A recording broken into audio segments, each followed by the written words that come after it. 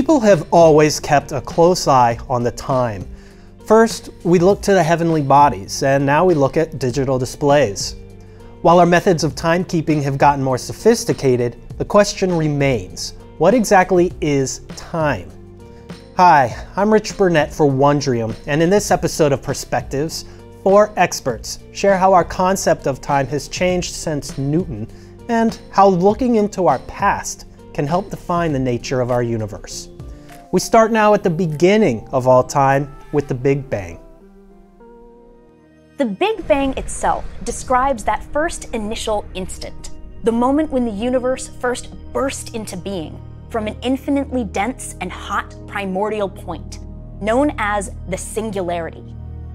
At the instant of the universe's birth, this point began to expand, ballooning from impossibly infinitely small into the beginnings of what we now know as the entire universe. If you think this is sounding a bit like science fiction or even poetry, that's understandable. The laws of physics themselves make it very hard for us to study that initial beginning point of the universe. However, even in the tiniest fractions of a second after the Big Bang, physics does allow us to begin describing our new and evolving universe. What happened in the moments after the Big Bang to get us to where we are today? How did the universe get so big? Where did the first atoms come from?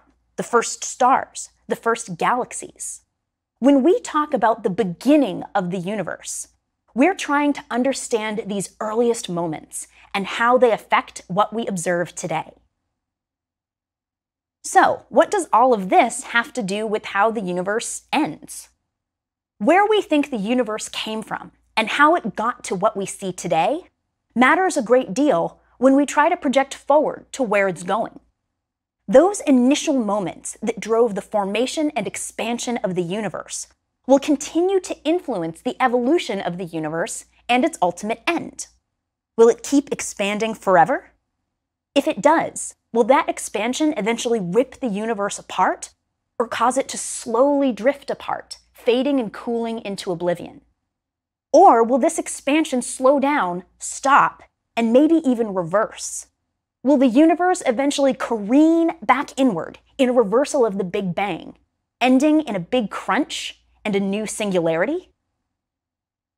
These are exciting and compelling questions, but they're also incredibly hard to answer. Fortunately, astronomers today have the tools we need to develop and test theories that reach as far back as the beginning of time and as far forward as the end of everything.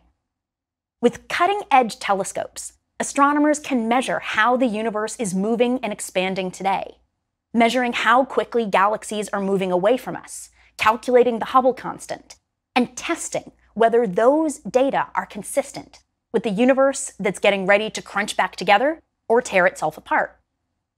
This might seem strange because it isn't obvious that looking at the universe today would tell us much about its earliest beginnings, but this is where the speed of light is on our side. Observing very distant galaxies is like looking back in time, since light emitted millions or billions of years ago is just now arriving at Earth. Studying those galaxies' properties and how they move helps us to fit the pieces of the universe that we study into a puzzle that changes with time. And studying those changes tells us how the universe has evolved. We can also use that same principle, the speed of light and observations that act like time machines, to peer as far across the universe and as far back in time as we possibly can, detecting light from some of the earliest moments of the universe. The cosmic microwave background is the faint radio wavelength glow of light emitted in the earliest epochs of the universe, and the properties of that background act as fingerprints of things that happened even earlier in the universe's beginnings. By combining these observations and everything we know about the laws of physics, we can begin to answer questions that may have once seemed impossible to address. For Newton, time is absolute. God wears the divine Rolex, and all of reality is divided up into absolute time slices. That is, three-dimensional spaces arranged in an absolute order. Think of a film. Not the movie you watch, but the film itself on the reel that would go through the projector. It was a long strip comprised of individual frames. Each frame is the entirety of space, and the order of the frames is the entirety of time for the movie.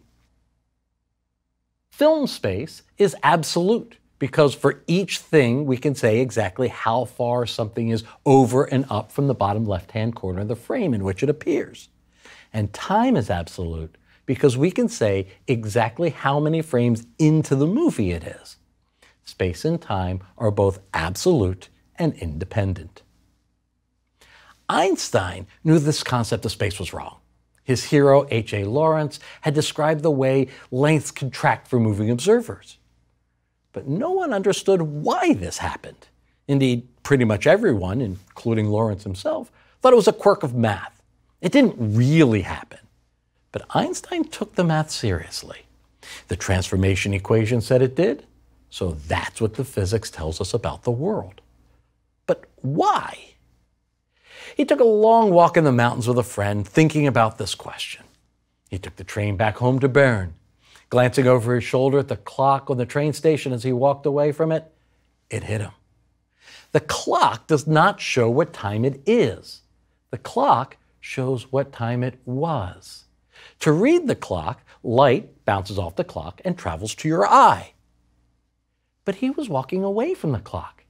The light would not only have to reach him, it would have to catch up with him to do it. If an observer moves away from the clock, the light would arrive slightly later.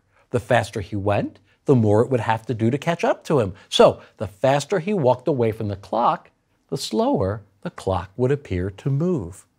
Remember that Einstein at this point was under the spell of Ernst Mach's positivism. What is real is what's observable, what we measure. Time is what the clock tells us it is. So if the clock is moving slower for moving observers, then time itself slows when observers move. What Lorentz had done for length also needed to be done for duration. This was the key to the special theory of relativity. This effect is called time dilation. Time passes at different rates for different observers moving at different speeds. It was most colorfully illustrated by Einstein's friend, the French physicist Paul Langevin, with his famous twins paradox. Suppose we have two twins who are both 20 years old. One stays on Earth, while the other becomes an astronaut. The astronaut travels very fast for the duration of the mission, returning to Earth 20 Earth years later. The twin who was left on Earth will be 20 years older, that is, 40 years old. The twin stepping out of the rocket will only be 37 years old. The astronaut twin doesn't just look younger, but using a clock and a calendar would have only experienced 17 years in the same time the earthbound twin experienced 20. The passing of time is a relative measure. Einstein understood this, but he did not, however, fully understand the philosophically radical nature of the insight. After he published it, the paper was read by a mathematician turned physicist named Hermann Minkowski, who did understand exactly how radical it was.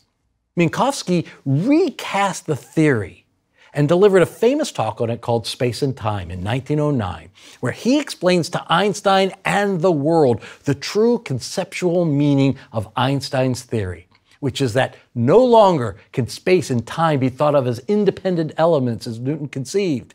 Rather, they had to be thought of as united into a single four-dimensional space-time. Minkowski had been one of Einstein's teachers and was a better mathematician than Einstein. What he realized was that Einstein had unified space and time into what we now call space-time. Essentially, space and time are now known to be the same thing. Further, what he realized was that Einstein's transformation equations were just rotations in space-time. But what it means to do a rotation in space-time is tough to get your head around. So let's use a familiar analogy of a two-dimensional vector from introductory algebra. Start out drawing an x and y axis and a vector of some fixed length. Now let's spin that vector however we want. It can point along the x-axis with nothing along the y-axis, or it could go the other way, pointing along the y-axis and not the x. Or it could point somewhere between the two, pointing a little bit in the x direction and a little bit in the y direction. No matter what direction the vector points, the length is always the same. So that's one conclusion. The length of the vector doesn't care about x and y individually. And equivalently, you could keep the vector stationary and rotate the axes. The projections of the vector on the x and y axes change, even though the vector doesn't. That is at the core of Minkowski's insight. In relativity, the mathematics are pretty similar. Now, instead of x and y being the horizontal and vertical axes, just imagine that the horizontal axis is space and the vertical axis is time. So let's think about a person who is stationary in space. They only experience translations through time and none through space.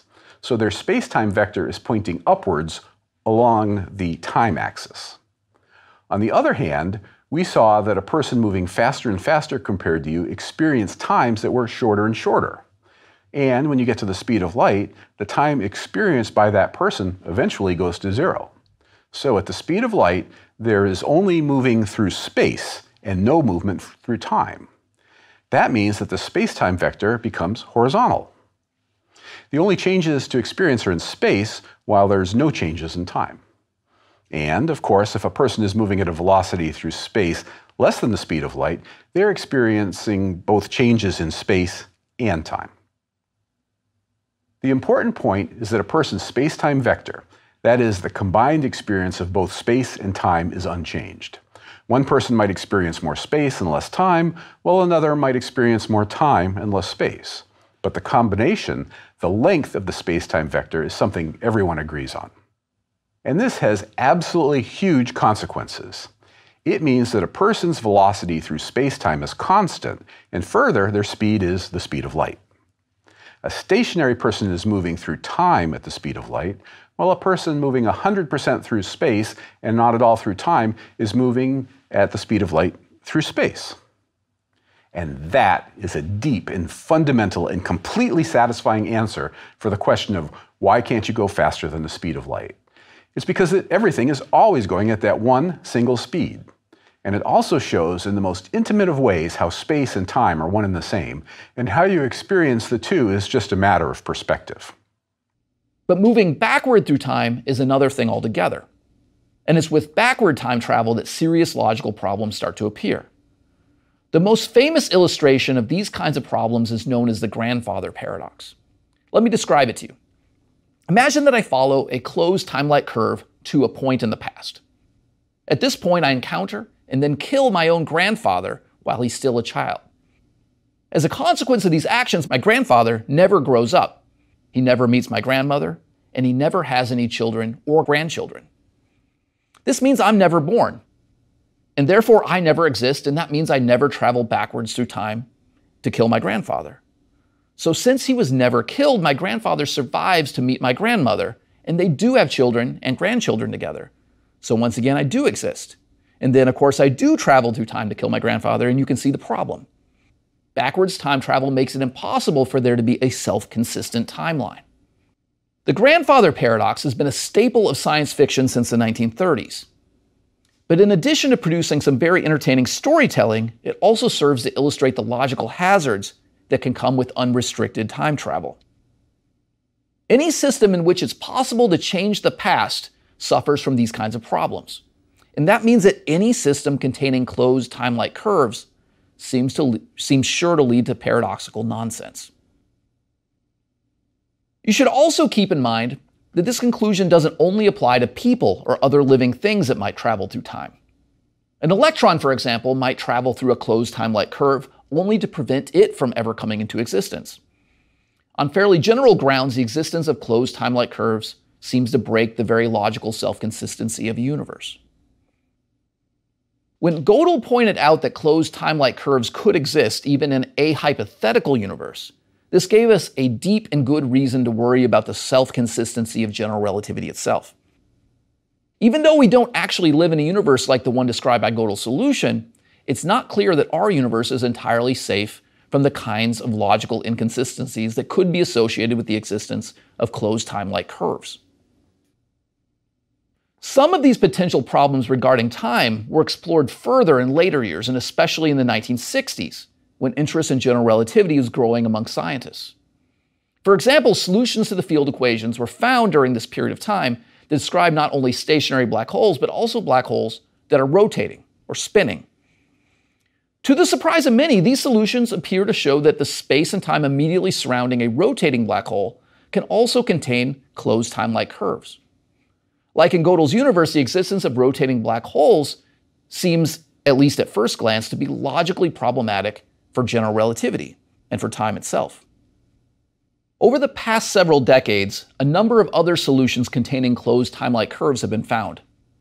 Among the most famous are those that feature what are known as wormholes. A wormhole is something like a portal that connects 2 points in space to each other. By traveling through a wormhole, one could, in principle, travel directly from one place to another. It might not seem obvious, but it turns out that in order for something like a wormhole to be able to instantly transport something across space, it must also be able to function as a time machine.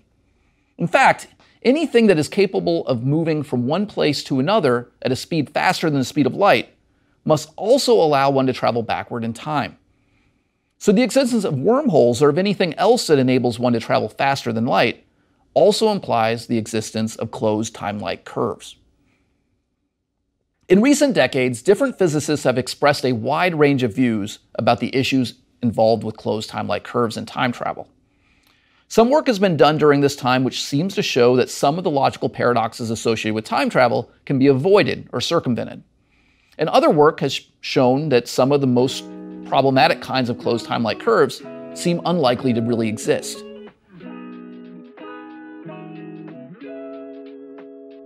Hey, thanks for watching. If you'd like to learn more about the topics in this episode, the full list of series that these clips came from is in the description below. You can watch them all on Wondrium. And don't forget to subscribe to this YouTube channel for new episodes of Perspectives, and you can watch previous ones here.